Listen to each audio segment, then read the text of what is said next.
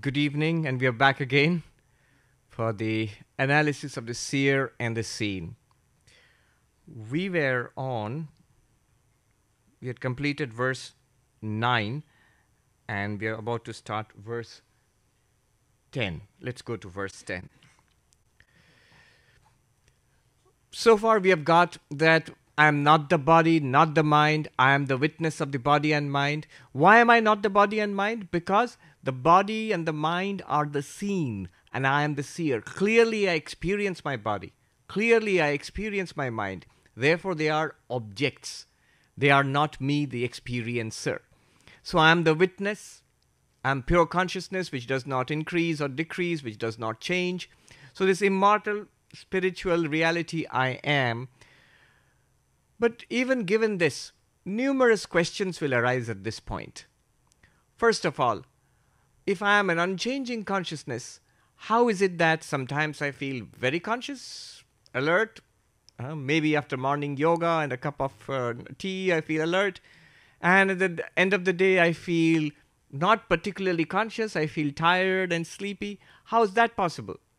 And then sometimes then I fall asleep. I don't seem to be conscious at all.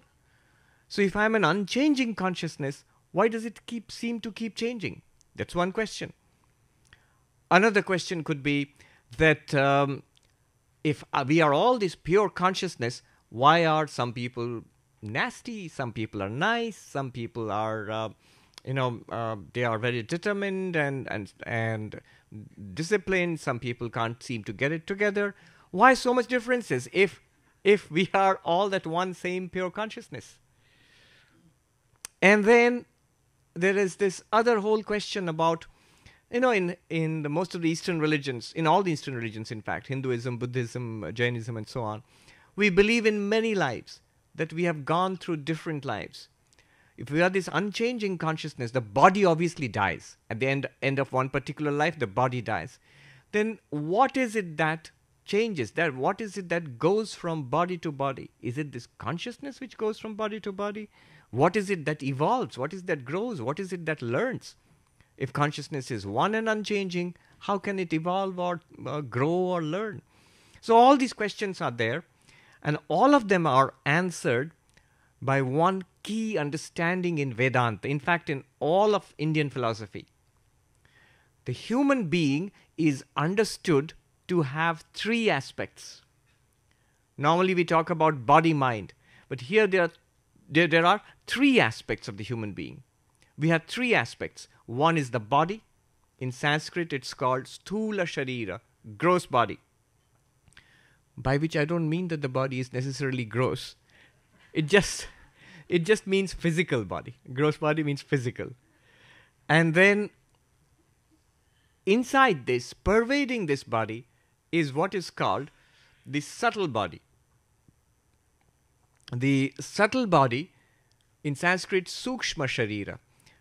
Again, not theoretical. It's not something that is you will read in philosophy with what is it, we mystified. No, it's very simple actually. Here is the physical body, the gross body, check. And look inside. You have thoughts, feelings, ideas, memories, desires. All of that, what we call the mind, that's the subtle body. That's simply what is called the subtle body. Beyond that, again, they talk about in Vedanta of a causal body. I'm not mentioning that now because he has also not mentioned it here. And beyond that is actually our real self, which is pure consciousness. Now, all these questions which we had, all these questions, why does consciousness seem to vary? Waking, dreaming, sleeping, unconscious, tired, alert. Consciousness seems to vary. But actually it's explained with the help of the subtle body. It's the difference in the quality of the mind. Sometimes the mind is agile and sharp and sattvic. Sometimes the mind is dull and tired. That's why consciousness seems to vary. It's not that consciousness varies.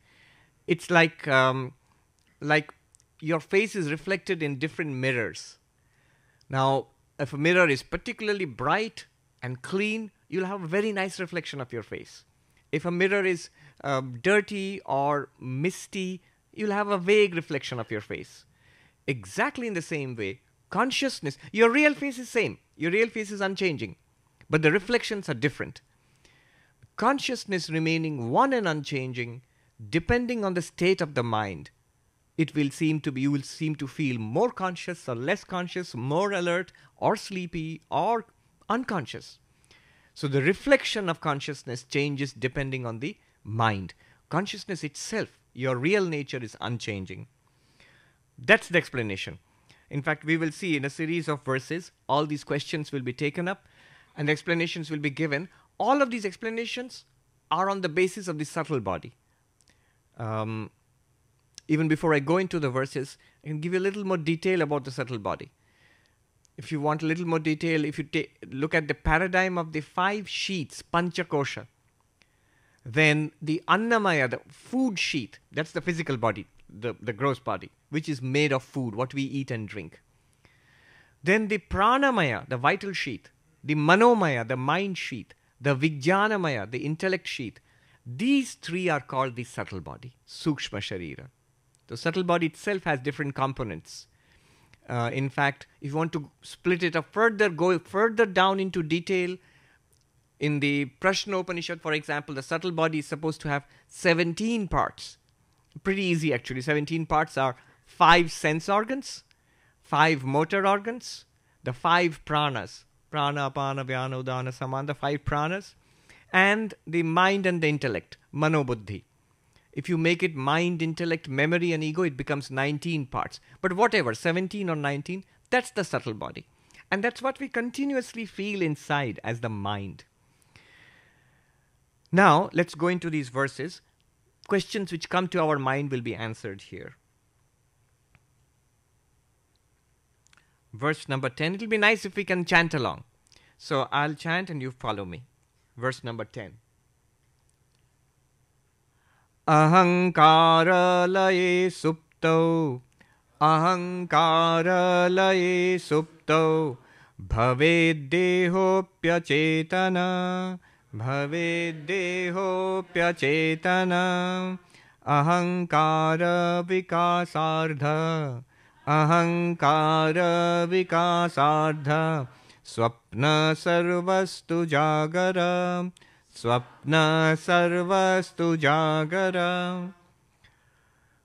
Here the question is taken up that if consciousness is one and continuously shining, then what is sleep? What is dream? What is waking?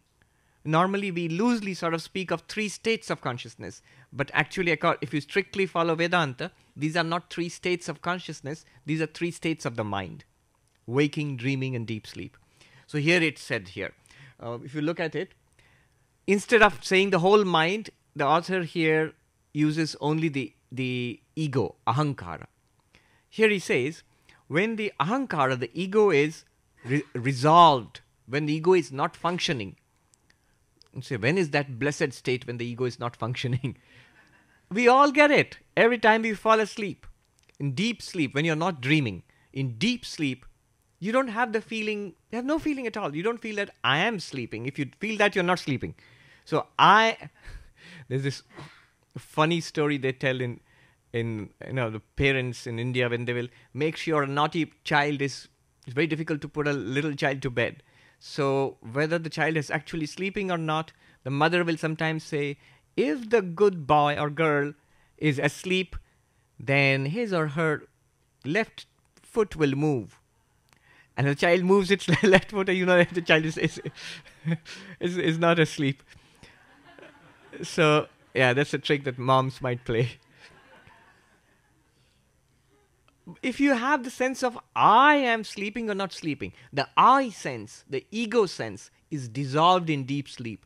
Try to imagine what it is like to be in deep sleep. We go into this state every day. Every night we fall asleep into a deep, dreamless sleep. In Sanskrit, it is called sushupti. Clearly, you don't have a sense of individuality there, that I exist. So the ego is dissolved in deep sleep. Then the ego, when it is half functioning, that's called the dream state. And the ego, when it is fully alert and awake, that is the waking state. Generally in Vedanta, instead of saying just the ego, we say when the mind is resolved, it's deep sleep. When the mind is half awake, half functioning, we have dreams. And when the mind is more or less fully functional, we have the waking state. So instead of saying the whole mind, here he is using ego, ahankara. But basically he means the same thing. So this answers the question, if I am an unchanging, ever-shining consciousness, how is it that I get waking, dreaming, and deep sleep? Waking, dreaming, and deep sleep depend on the functioning or the half-functioning or the non-functioning of the mind or the ego, not on consciousness. So when you are awake, the mind is fully functional, connected to the body, your consciousness illumines this fully functional mind connected to the body. When we sleep and dream, we lose touch with the sleeping body, but in our minds we generate a world of dreams, and consciousness illumines that world of dreams. And when the mind shuts down in deep sleep, consciousness illumines the darkness of deep sleep. In fact, you might say that's a strange way of thinking of deep sleep. We normally think that, common sense says that in deep sleep we are not conscious. But Vedanta says in deep sleep we are conscious. In India, in fact, in one of our ashrams, there was a conference on consciousness. Neuroscientists and philosophers and so on.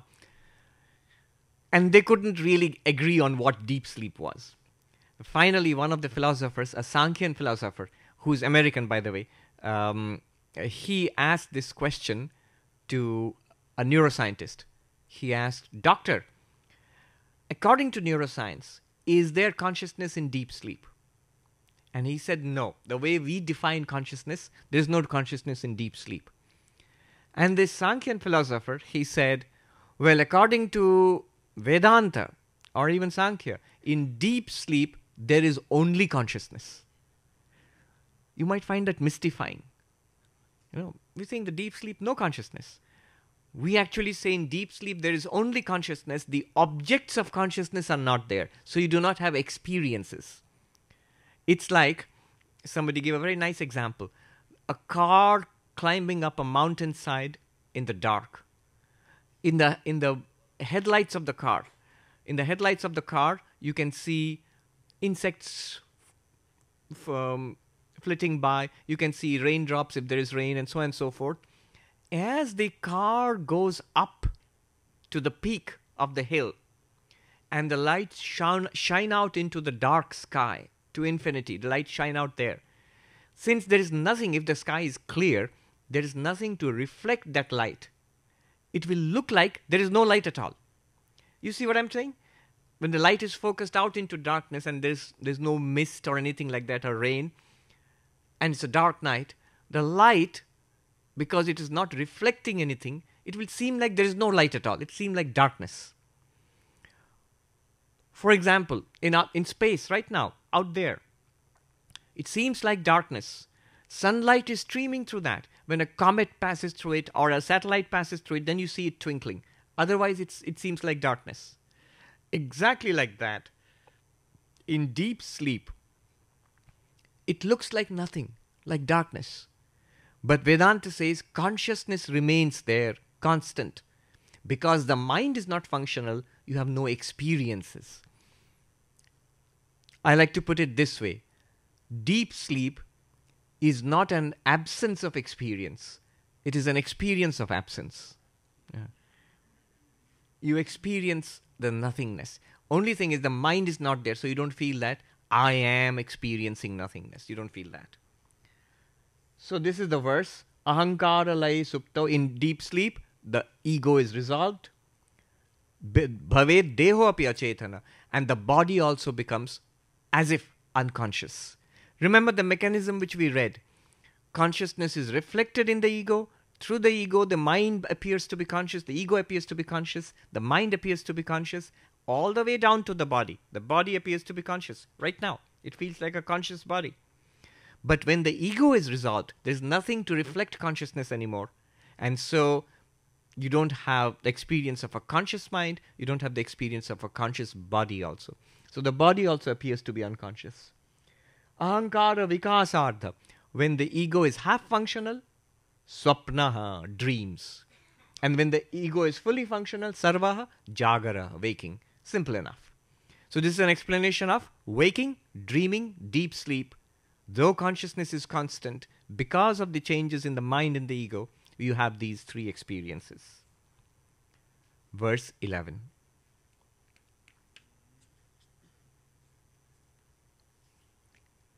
Antakarana vrittischa chitichhayaikyamagata vasana kalpayet swapne bodhe akshayir vishayan bahihi.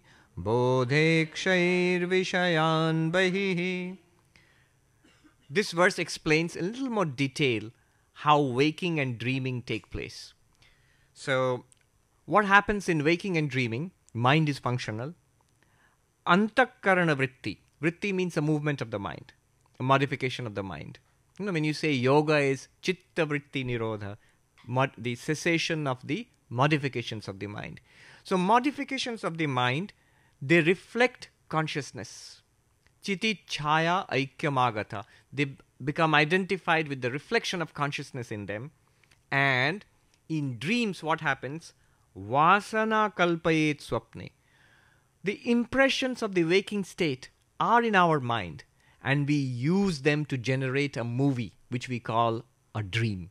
It's like watching TV or watching a movie. What's it generated? What's it made of? It's mostly impressions collected from our experiences in the waking state.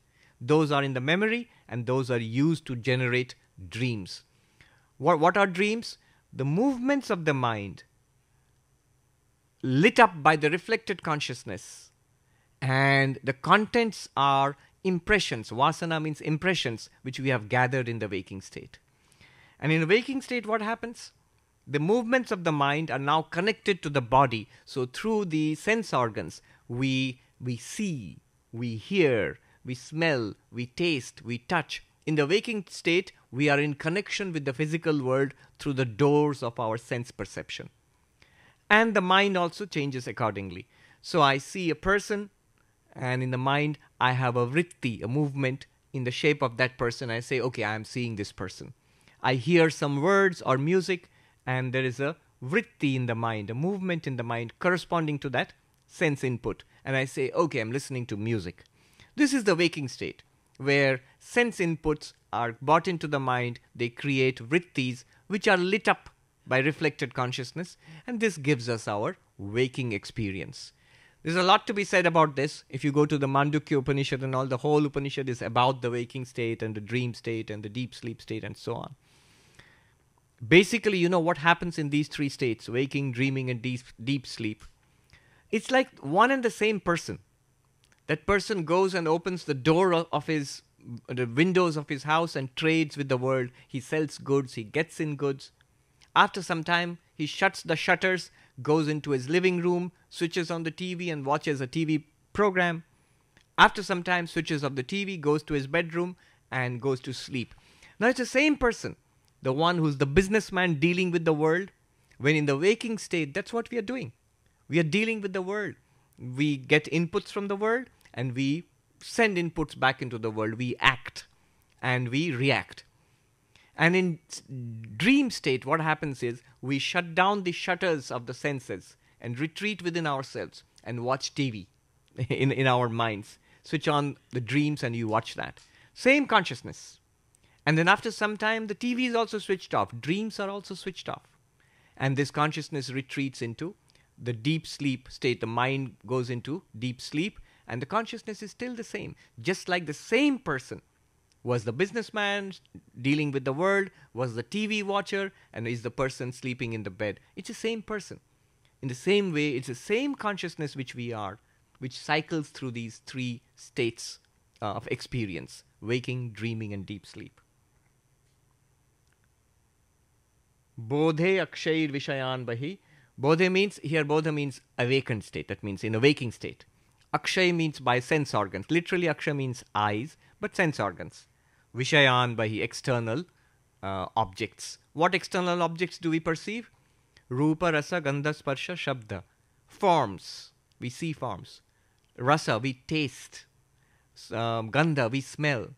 Then sparsha, we touch. and shabda we hear. The 5 sense inputs, they come in the waking state. That's what is said here. So this is an explanation of the waking and the dream state. Verse 12.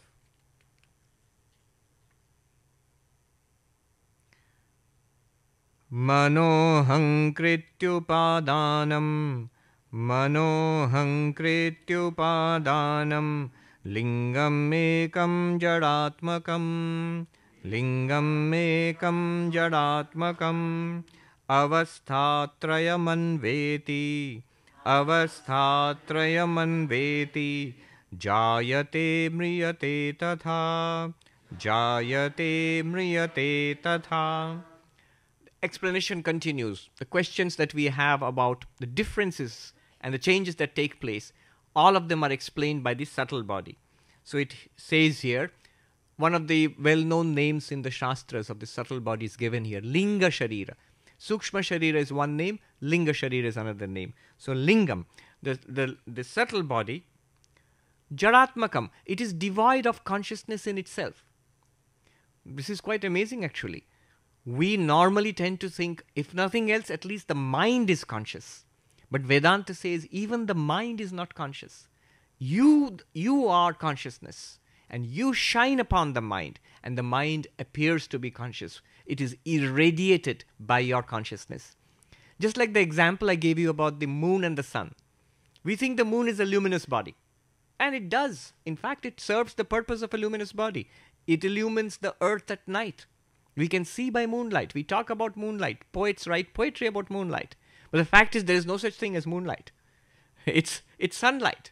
Sunlight reflected from the moon, which is illumining the earth at night. Similarly, the subtle body has no consciousness of its own. It is you, the consciousness, you shining upon the subtle body, that reflected consciousness lights up the mind. Mano ahankriti, mind and the ego and the rest of the mind, they are lit up by consciousness. Avasthatrayam anveti. It is this mind which persists through the 3 states of waking, dreaming, and deep sleep. Waking, fully active; dreaming, partially active; and deep sleep, inactive. Not only that, jayate mriyate tatha. This is the one which is born with the birth of a new body. This is the one which experiences death with the death of the body and goes on to other worlds and goes on to other lives. This is the one which has lived many lives, and so on. All these experiences are possible because of this subtle body. You, the pure consciousness, when you identify yourself, when we say, I am this mind, then when the body is born and the mind gets attached to a body, I feel, I am born. When the body decays, ages, and the mind attached to it feels, I am aging. And we, the consciousness, we also attach to the mind, we feel, we are aging. And when the body collapses and dies, this is the one which feels death, this subtle body. And this is the one which goes on to other lives and other bodies. So this whole cycle of birth and death, life, growing up, changing, aging, it's because of the body and this physical body and this subtle body. Consciousness itself, which you or I really are, neither is born nor dies, neither does it age.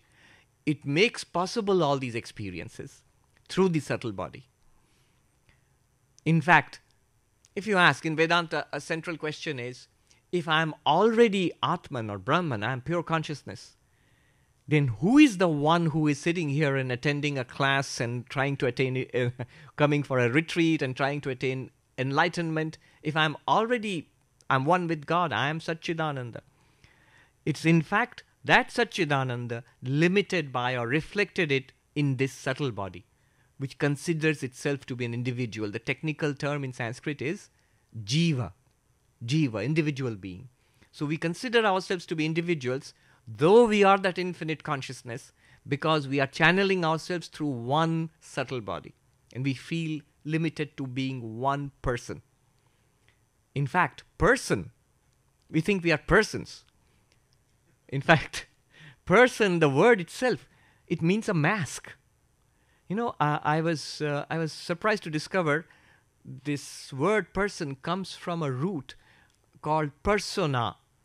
The personae, actually, in Greek theater, it seems the actors would come on stage and they would hold these big masks depending on the character they were playing, and they would speak through that. Sona means sound.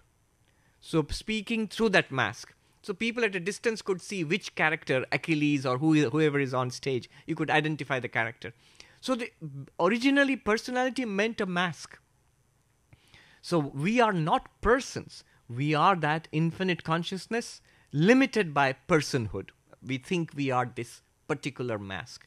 This personality is continuously changing. The mind is continuously changing. The body is continuously changing. Behind that, that unchanging essence is who we are. So this is the one which is born. This is the one which dies. This is the one which feels I am in bondage. This is the one which comes to retreats in Sivananda ashram. This is the one which feels I must get liberation. So this is the individual being. Now verse number 13. With the verse number 13, we are moving on to much more profound matters. We're going to make a big shift.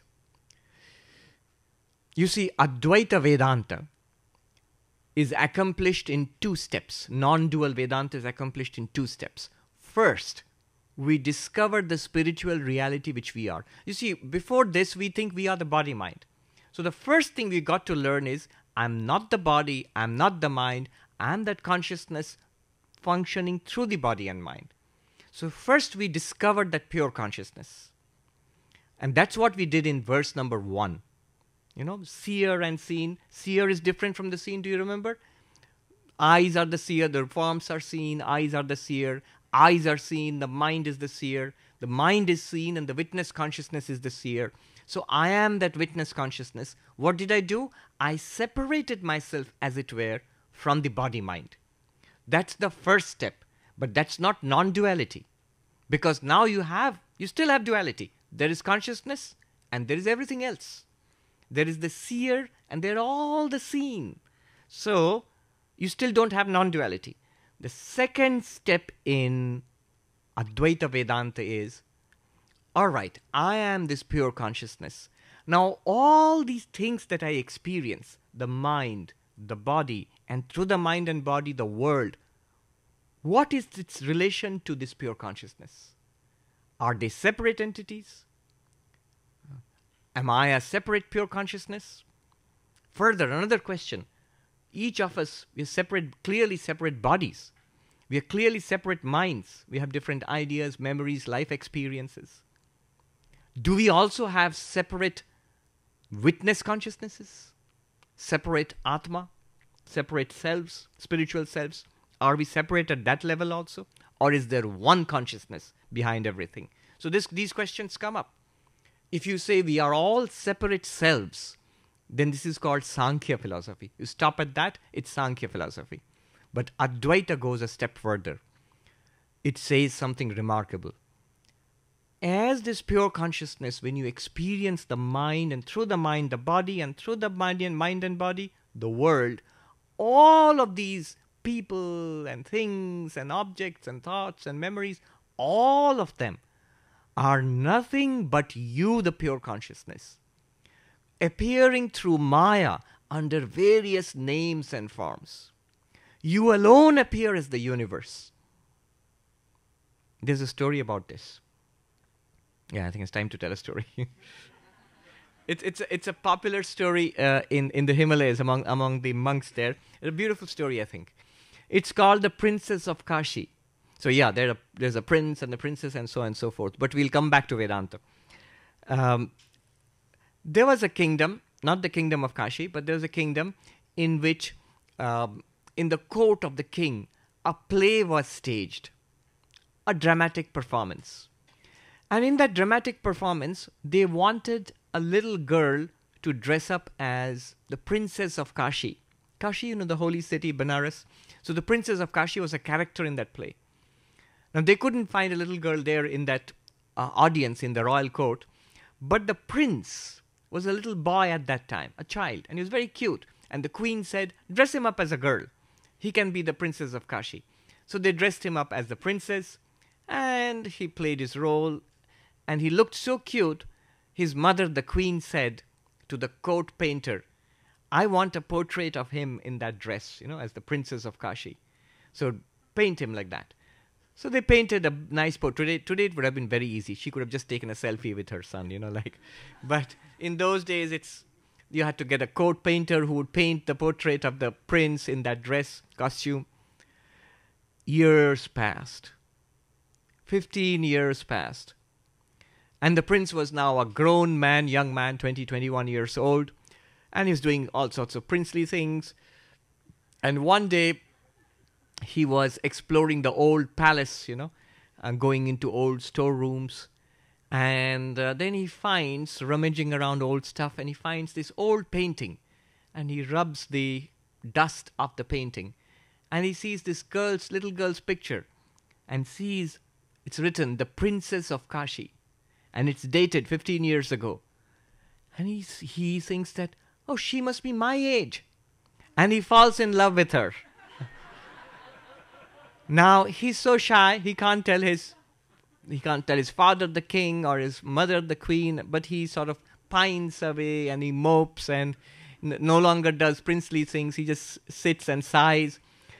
And his mother notices it and says, what's wrong? Tell me. And he's too shy to say that. Finally, the wise old minister comes and takes him aside and says, Prince, you can tell me. What's wrong with you? What's up? And then he sort of shyly says, I have fallen in love. I want to marry this girl and she will be my queen and I don't want anybody else. And the minister says, that's great. Who's she? Oh, she's the princess of Kashi. Oh, that's great. Where did you see her? I haven't actually seen her, but I have seen her picture. Picture? Where did you see her picture? Well, it's actually down in our storerooms. It's an old picture 15 years ago. She was a little kid at that time, but now she must be my age. And I want to marry her. I mean, I won't be happy until I marry her. Then the minister, something goes in his memory. He says, old picture, Princess of Kashi in our storeroom. Take me down there. And so the prince takes him down there and shows him the picture. This is the Princess of Kashi. And the minister sees that and tells the prince, Prince, you need to sit down. Just sit down. I've got something to tell you. This is not the Princess of Kashi. We had to dress somebody up. There was this dramatic performance. And that's why this is not the Princess of Kashi. We just dressed this person up as the Princess of Kashi. And the prince says, well, whoever she is, I'll marry her. It's not even a she. It's a little boy. And it's you, that thou art. Tattvamasi. You are that. Now, the moment the prince hears this and understands, and listens to the story, what happens to his desire for the Princess of Kashi? It goes away immediately. Why does it go away? Because he can't marry the Princess of Kashi? Because it's impossible? Because, what? Because she doesn't exist? No, because what he was desiring was all along none other than himself. He realizes, it's me. There's nothing here apart from me. It's me, just looks different from me, but it's me. So there's nothing here to attain which is not already me. This world is our Princess of Kashi. We may laugh at the prince, but that's exactly what we are doing. Swami Vivekananda said, things in the world are dead in themselves. We breathe life into them, then we run after them or we run away from them. They are all you. You, that pure consciousness, existence, consciousness, bliss, under different names and forms, is this universe. Vivekananda also used to say, never approach anything except as God. Whatever in life, whoever, whatever you meet, whatever happens, any event in life, it's none other than God, and that God is none other than you. Existence, consciousness, bliss. So that is non-duality, where I recognize I am Satchidananda, but so is everything else and everyone else, and I am one with this universe. It's not that we have different consciousnesses. different bodies, different minds, but one consciousness. Not only that, all these different bodies and minds are also that one consciousness shining forth in all these names and forms. It's very interesting. Just today I was reading this article. There's a new theory gaining ground among consciousness in consciousness studies called panpsychism. There's a professor, David Chalmers. He is in NYU. He's the head of the mind-brain consciousness unit there. He, in fact, coined the term, the hard problem of consciousness, which I was talking about yesterday. He subscribes to this view that there is consciousness in everything in the universe. Consciousness is fundamental. It's not something that's generated by the firings of neurons in the brain. It's fundamental to nature. Everywhere there is consciousness. And this is, in that article is written that 20 years ago it would have been dismissed as bunkum. But now it's being taken seriously. And this is exactly what Vedanta wants to say. So I don't know where it's all going to go and end up, but it's very promising. All this by the way of introduction to the 13th verse. We are changing track here. Now we are going to establish non-duality. You, the pure consciousness, are also non-dual. Non-dual meaning there is no second reality apart from you. Let's see.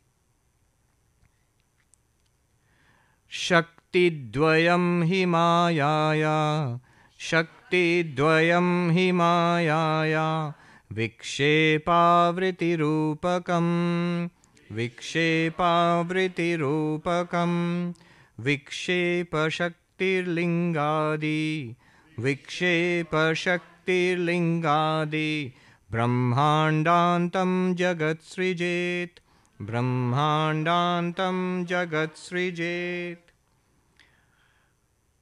Maya, the inconceivable power of Brahman, has two powers, or two functions, Shakti Dvayam. Two powers, two kinds of Shakti. Vikshepa, which means projecting, Avriti, which means veiling. What does the veiling power do? It covers the fact that you are Brahman. It does not allow you to see yourself as you truly are. And what does the Vikshepa, the projecting power, do? It projects you, Brahman, as this universe. It projects you as a mind, as a body, and as this universe. This universe, properly understood, is Brahman. Satchidananda, existence, consciousness, bliss. Brahman, misunderstood, is this universe. Shakti dvayam hi mayaya. Maya has two kinds of powers. One is veiling and one is projecting. It's the classic example of the snake and rope will work here. Our ignorance of the rope. You know the classic example? Somebody's walking around along a dimly lit path and he sees what he thinks is a snake. But actually it's a rope. He doesn't know it's a rope. Goes close to it and sees, oh, it's a rope. But when he was seeing the snake, what was happening? Two things were happening. One, his ignorance of the fact that it's a rope did two things. One, it covered the rope, so to say, did not allow him to see it was a rope. And second, it misrepresented, it projected the rope as a snake. So our ignorance of the rope, it does not let us see that it's a rope, one, and then it projects the rope as a snake. Similarly, what Maya does is, it does not allow us to see that I am Brahman, Satchidananda, and you are all Brahman. This world is nothing but Brahman. One existence, consciousness, bliss. An infinite being. It does not allow us to see that. And then what happens? It projects this world of people and animals and plants and suns and stars and quarks and quasars over that one existence, consciousness, bliss. So two powers. Veiling power, projecting power. Then the whole universe is basically you projected through Maya. How does it do this? 14th verse, verse 14. This is a very beautiful verse. What is creation? What is this universe? You may ask the question, if I am Brahman, existence, consciousness, bliss, then what is this universe? How does it come about? Here is the answer. Srishtirnama Brahma Rupe, Srishtirnama Brahma Rupe, Satchidananda Vastuni, Satchidananda Vastuni, Abdhau Phenadivat Sarva, Abdhau Phenadivat Sarva, Nama Rupa Prasarana, Nama Rupa Prasarana. It's a beautiful verse. What does it mean? What is this universe, this creation? It says, on Brahman, which is existence, consciousness, bliss, Brahma Rupe Satchidananda Vastuni. Vastu means reality. On the reality which is infinite existence, infinite consciousness, infinite bliss, which is called Brahman, on that, Nama Rupa Prasarana, a network of names and forms is thrown over it.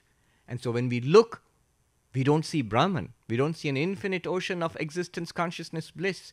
We see this fractured universe of different people, different time, space, objects, good and bad, desirable, undesirable. We see what we call life. Actually, it's one infinite existence. Actually, it is what is called God in different religions, this entire universe which we are experiencing. And he gives a beautiful example. Abdhau Phenadivat, like foam on the surface of the ocean. Here you have the ocean. When you look, you see the waves breaking on the shore, you see foam, the surf on the surface of the waves. It's a beautiful imagery. He says, the universe is like foam on the surface of Brahman. It's a nice way of putting it. Brahman is this infinite ocean of existence, and this universe of names and forms is just like the thin layer of foam that you see, a streak of foam that you see on the surface of the ocean. Now, it's very interesting. I was listening to a talk by Lawrence Krauss, who is a well-known physicist, staunch atheist. He goes around giving talks against religion and all of that. So, but there was a talk about cosmology, but a very beautiful talk which he gave, which I heard that. And he said, according to the latest ideas of cosmology, of quantum mechanics, the latest idea is, what is this universe? And he used the term quantum foam. It's like foam on the surface of the ocean. Now that's amazing. 700 years ago, here is this non-dualist philosopher in southern India, oceans of time and space away, using the same imagery for this universe. Now I'm not saying that he knew quantum mechanics, he didn't. But you see, the intuitive understanding of this universe, he says it's like foam on the surface of the ocean. This ocean metaphor is very good. There's a beautiful example which is used in Vedanta, which uses the example of the ocean and the waves and water. It goes like this. Far out in the ocean there, a wave is born. A little wave comes up, and it sees around itself other little waves, and it makes friends with some of them. Some of them are its friends, some of them are mean to it, and it has a nice time, and it's growing up, and it sees the other waves around it.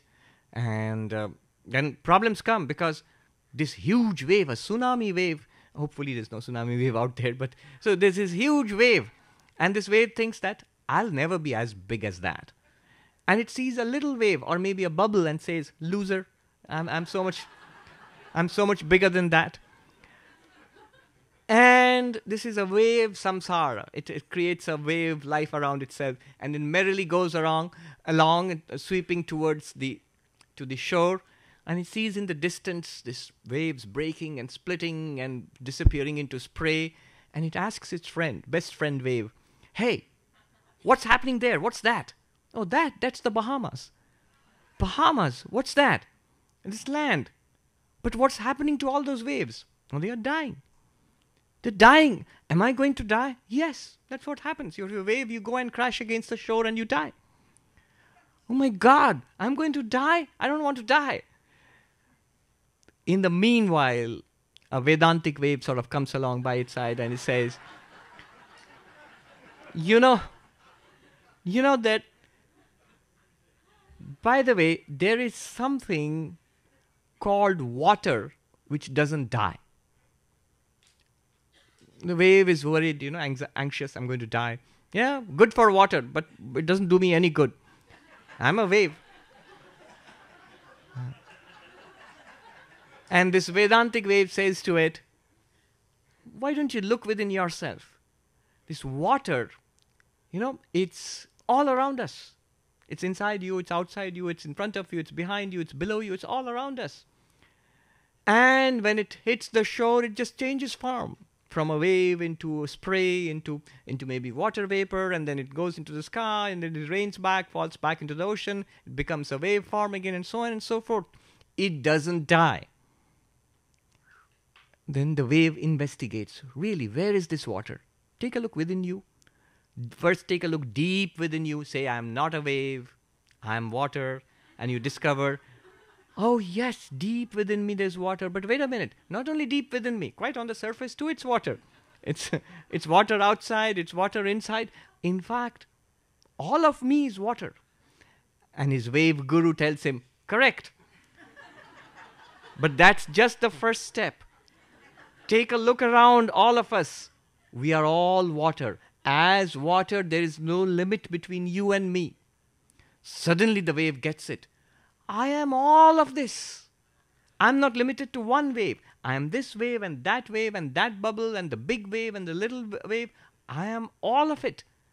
In fact, I am mightier than the great ocean itself, because the wave depends on water for its existence.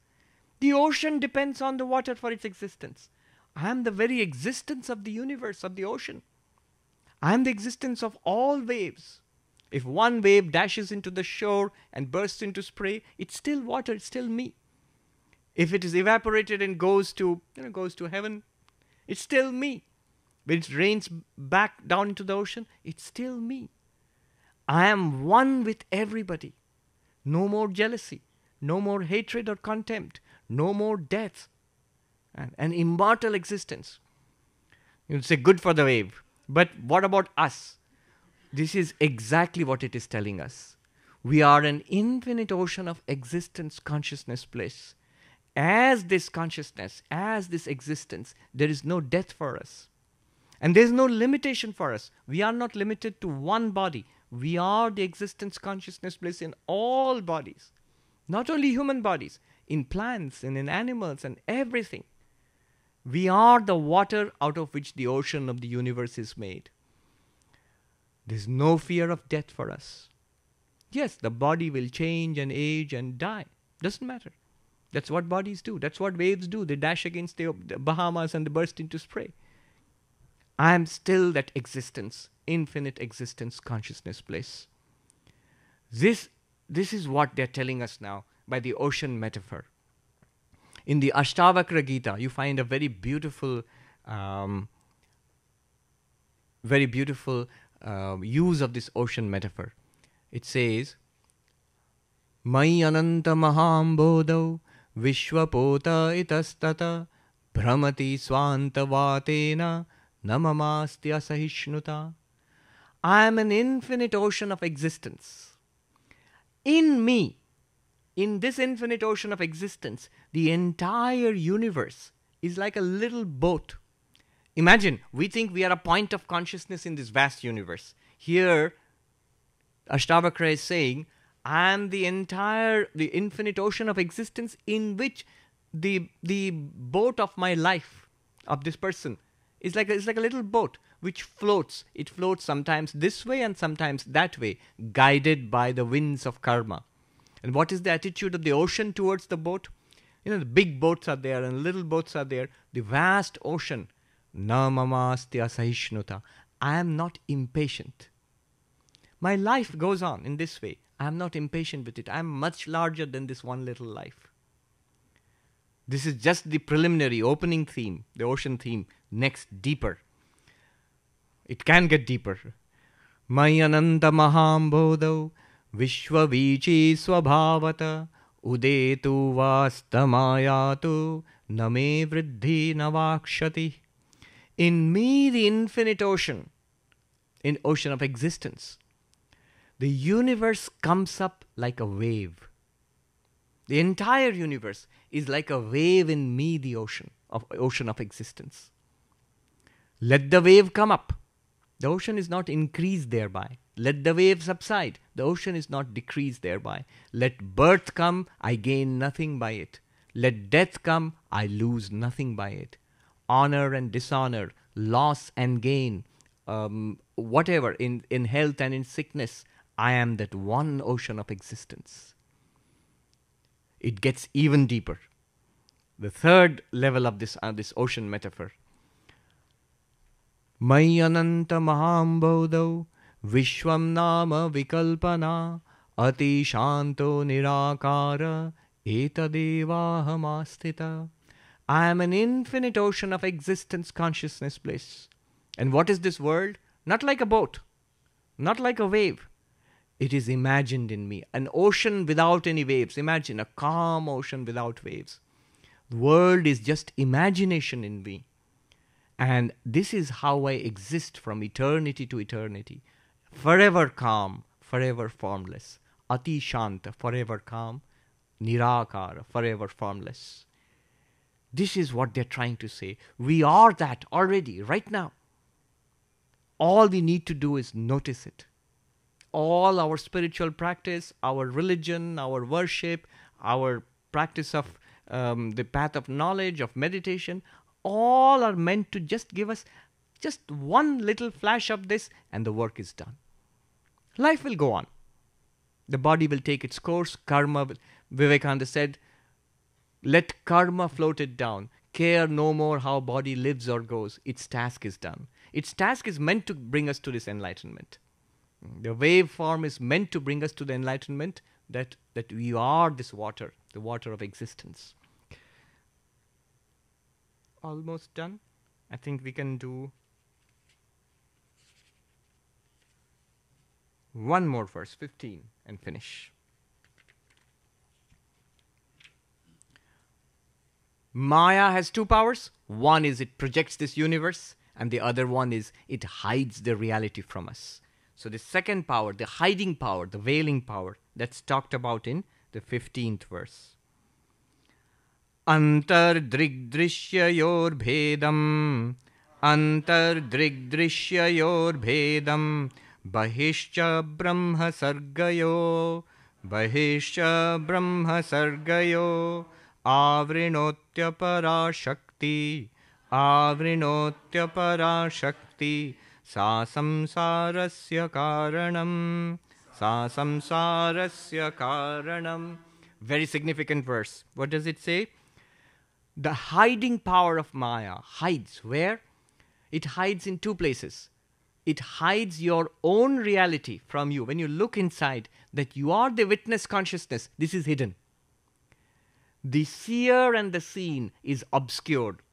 Antar Drig Drisya Viveka. Antar means inside. When you look inside yourself, the distinction between seer and seen is obscured. What is the seen? The body is taken to be the seer, the consciousness. We mix them up. Technically, it is called superimposition, adhyasa. So internally, when we look inside, we find that I am a mind, I am a body, I am this person. That's the hiding power of Maya. It obscures your reality from you. The seer and the seen are mixed up. The difference is not seen clearly.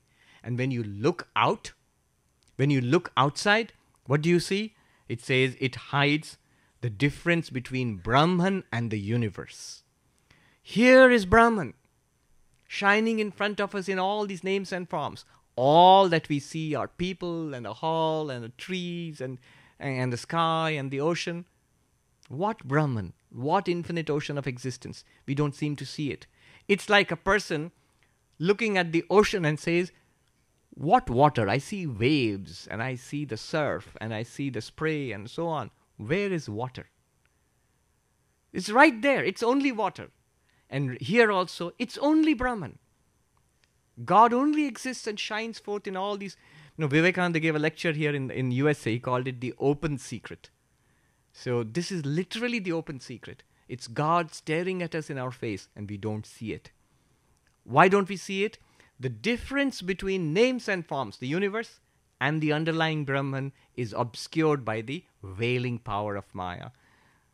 Brahma Sarga. Sarga means the universe, and Brahman is the reality. So the reality and the universe, they are mixed up. The difference is not clear because of the veiling power of Maya. Avrinoti aparashakti. The other power of Maya hides it. And here is the thing. Sa samsarasya karanam. This power of Maya, which hides Brahman from us, outside and inside, this is the cause of samsara. This is the cause of suffering. This is the cause of us being involved in this life after life of struggle and strife. The projecting power of Brahman of Maya does no harm. Even enlightened persons, after they get enlightenment, realize I am Brahman. They realize that, and they see everything is Brahman. After that also they continue seeing the world. They continue seeing their own body. They continue seeing their mind. The projecting power of Maya continues to function. That does no harm, as long as you see the reality underneath. The reality underneath is hidden by the hiding power of Maya. So it says, the cause of our samsara is this veiling power of Maya. It's not the projecting power of Maya. After enlightenment, what happens? This veiling power of Maya goes away. This is what we break through in enlightenment. And we realize Brahman within, with eyes closed, and Brahman outside, with eyes open. So the veiling power of Maya has to go. The projecting power of Maya can continue. No problem. It's fun. The universe continues as fun for you when you realize you are Brahman. So with that grand theme, let me close for tonight. We'll pick it up tomorrow in the morning again. Om Shanti Shanti Shanti Hari Om Tat Sat.